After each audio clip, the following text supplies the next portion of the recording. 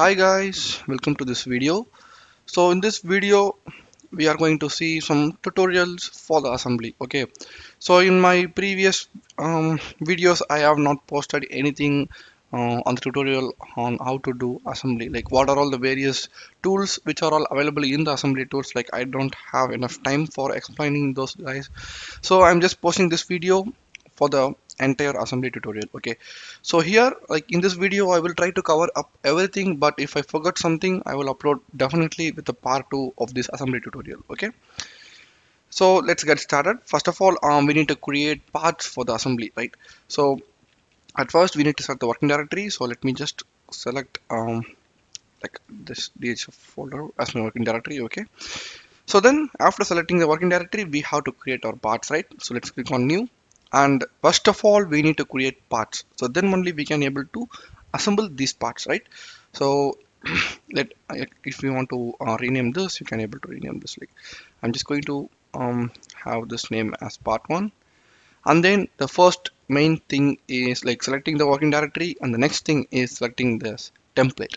Like if you are going to assemble two or more parts, like one or more parts, like you need to follow the same template, like same unit which you have used for the first part, the same unit you have to use in for the second part also. Okay, so if I'm going to select this mmns part solid abs here, for the next part also you need to select this same mmns part solid abs. Okay, so then only your part can able to assemble. Like if you are going to create this part based on the mmns, okay, and if you are going to make the second part with the mmks, these two parts the dimension will differ. Okay, here if you enter a value of 6 mm, like a diameter of a hole for a circle, like extruded part here, then if you are going to enter the same 6 for the mmks unit, means like it will be doubled or tripled. Like it will be like a very big shape, like when compared to the ks, okay, mmks.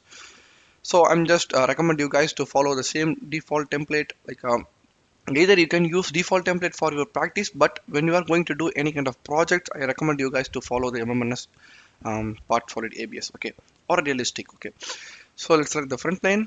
Let's go for the extrude directly. Let's go for the sketch view. Here I don't want to spend more time on here. Like this is a kind of like just let's go for the palette and six-sided hexagon. Let's place it here close. So this is just assembly tutorial, right? So I'm just going to create my own shape here. So this will be symmetric. Oops, sorry, 150. Oops, this is too big. Okay, 130. Okay, and let me just check on this inner diameter of this. This will be 100. Okay, good. So let's save this part and let's close this and let's go for the new again. Let's create a second part. Okay, so part 2, and click the default template, or else like you can use the default template itself, like while you are doing practice, like I said before. If you are going to use default template, kindly use this for all the parts that you are going to assembly. Okay, so for this I'm just going to draw one more circle, okay, with a diameter of 100, and I just want to extrude this to a value of 500, and okay, and then extrude on this face. Okay, palette, six-sided hexagon, place it here close, and yeah, I just want to place this on this axis. Oops, sorry, I click on the cancel button. Close and axis. Okay, sketch view, and rotate on resize. Just want to increase like this. Okay, okay, extrude this to a value of 100. Okay,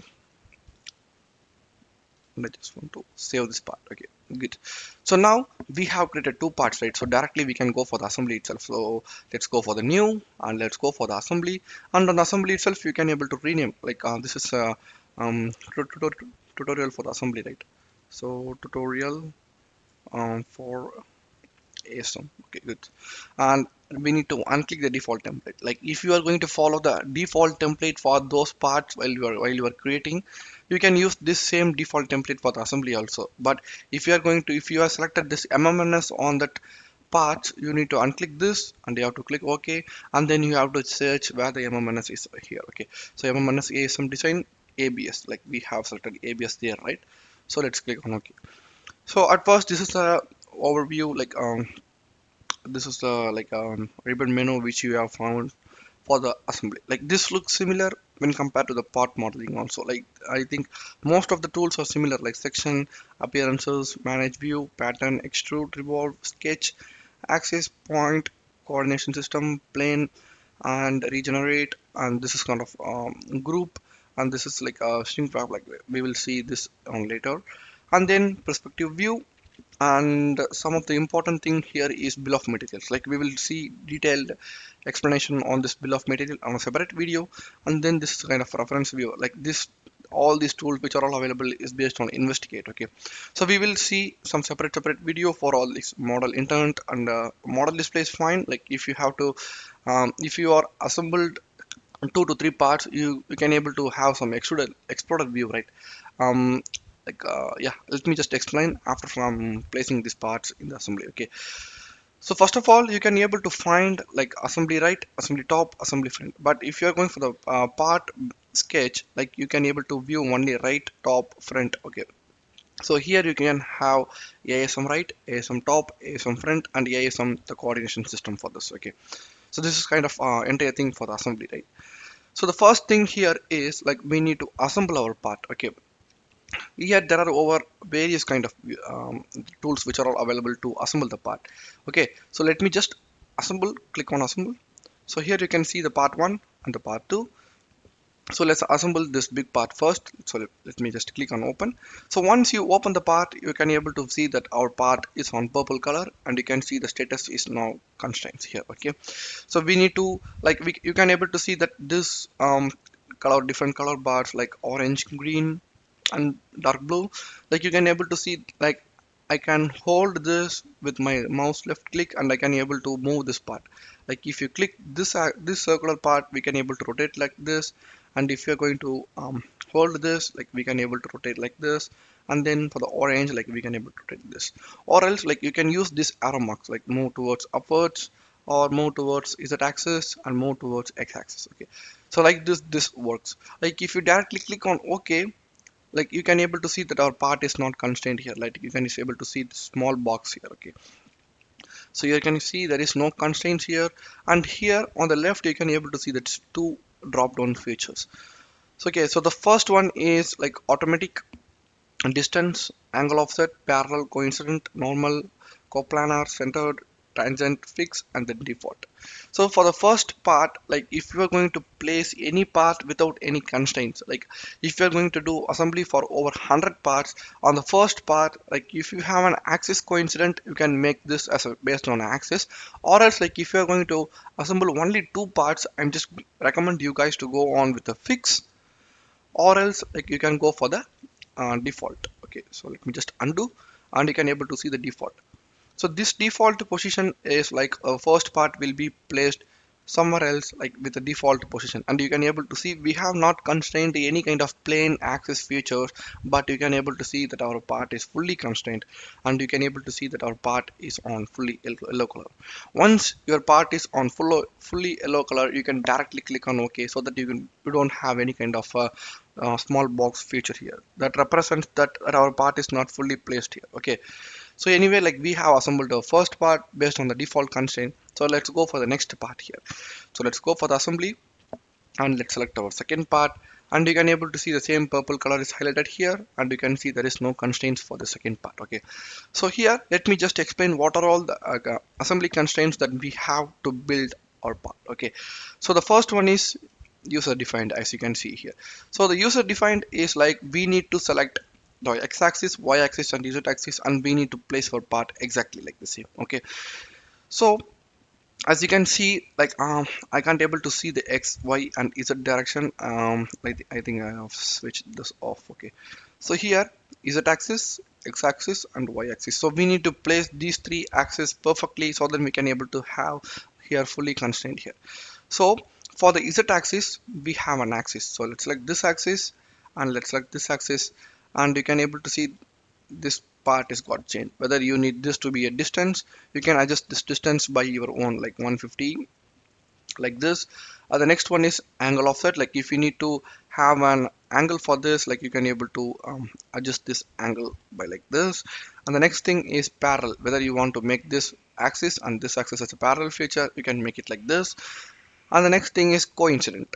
Coincident is like these two axes will get coincident relationship so that it got merged here. Okay, so the next thing is normal, like you can able to see like tangent feature, like this axis and this axis. Okay, so the next one is coplanar, like a it's like a, how can I say, like um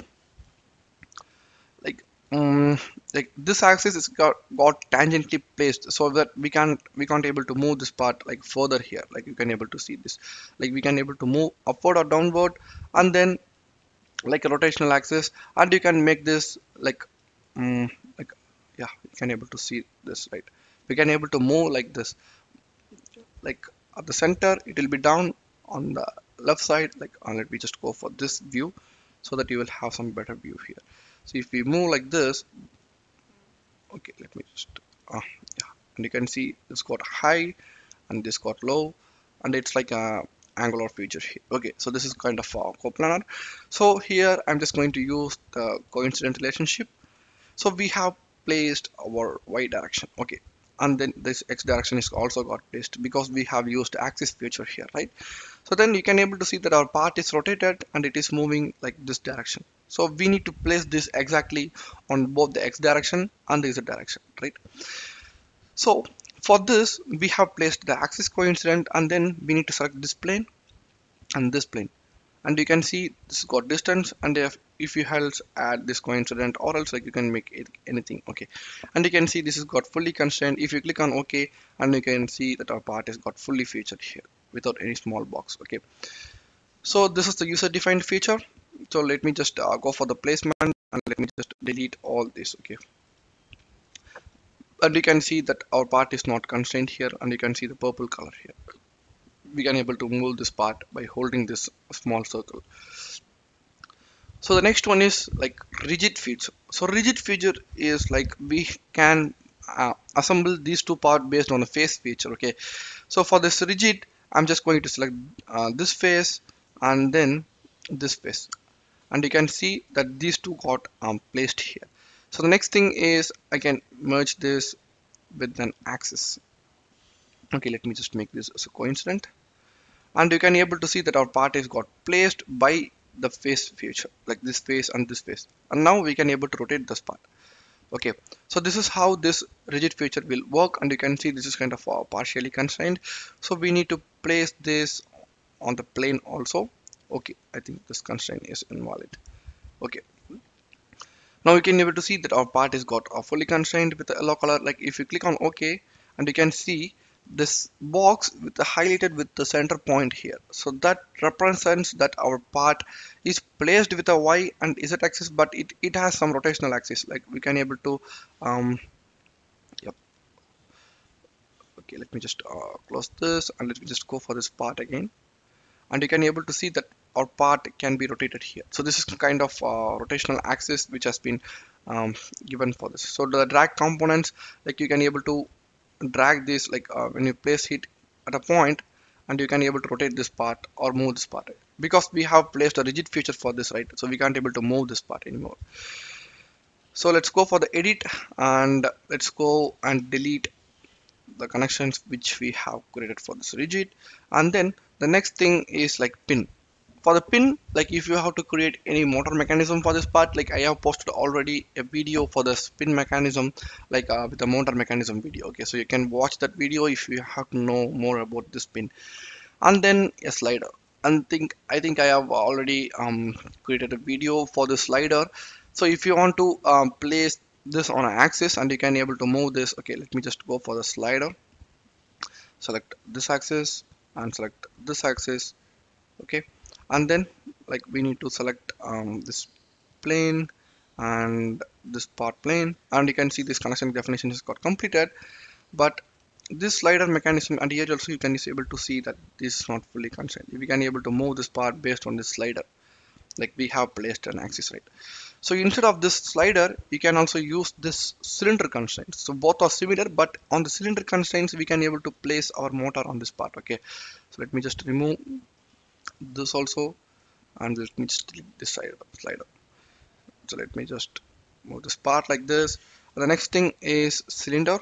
So for the cylinder, it is very simple. Like we can directly select these two axes, and you can able to see that our part is fully constrained. This requires only the axis constraint, or else like if you need to add new constraint, you can go for the new set, and you can place your front plane here like this. Okay, so let me just undo this action, and let's click on OK. And when you use this cylinder feature here, and you can able to see that we can drag our part like this, and also we can rotate our part side by side. We can rotate and we can drag like this, but on the slider we can just able to drag like this, we can't able to rotate this part, right? So this is how the cylinder tool will work. So let me just go for this part, and let's see what are all the more features which are all available in this part. Okay, so let's drag it somewhere like this. So the next thing is like yeah, this planar ball weld bearing slot feature. I think you guys can able to understand what I'm trying to say. Like this slot feature is for the thread features, um, which you can use to rotate the parts. For the slot feature, like I have already posted a video for this jack mechanism, um, and it's a kind of I think like a 2 weeks before I have posted a video on G clamp, I think so. Yeah, on the G clamp itself we can be able to find this how this slot mechanism will work. Okay, so I'm really sorry guys, like so I can't able to have a perfect model, and I can't able to explain everything on a single video. Like if you have any separate doubts based on this slot mechanism or else any mechanism, so that you can comment below. I will post a separate video for the tutorial by creating some separate parts for you. Okay, so general is like similar to the user defined function. Like you can able to select this axis. Okay, and then you can able to select this plane. Okay, and then if you have to select this plane, front plane, you can also select this. Oops, sorry. Yeah, and you can able to see that our part is got created here. Okay, so this is how this tool will work. Okay, this general tool will work. And yeah, I think you guys can have an idea with this motor mechanism. Like I don't know whether you guys have an idea or not. Like already I have posted a video on the motor mechanism, but if you don't watch that video, kindly go and watch, or else like I'll show you like how this pin mechanism will work. For the pin, like we need to select axis coincidence first. Okay, so after placing the axis coincident, I just want to place the plane coincident like this, and then connection definition is got completed, and then we can click on OK. And here you can able to see the box with a small dot, so that represents that our part can able to rotate. You can either go for the drag components, and you can drag our part like this. Okay, so for the motor, like we have used pin mechanism here, right? So if you directly go for the applications, if you go for the mechanism, you can able to see the small orange color here that represents that we have created this two joint based on the pin mechanism. So you can directly go for the servo motors, and you can place your motor here. So I will put some separate video for the servo motor. Like I have already posted a video for motor mechanism, so you can go and check how this motor mechanism will work. Okay, so that's all guys. Like we will see more and more assembly tutorials like on the next week, or else like on the next upcoming days. I will post a separate video for you to have an entire overview on the interface of this assembly tutorial. Okay, so thank you guys, like thanks for watching, and if you want more videos related to Creo or any kind of mechanical engineering tutorials, you can comment below, or else like if you need to have any tutorial video based on any kind of new software, you can comment below so that I will upload videos based on that. Okay, so thank you guys, like we will see next video. Until then, bye.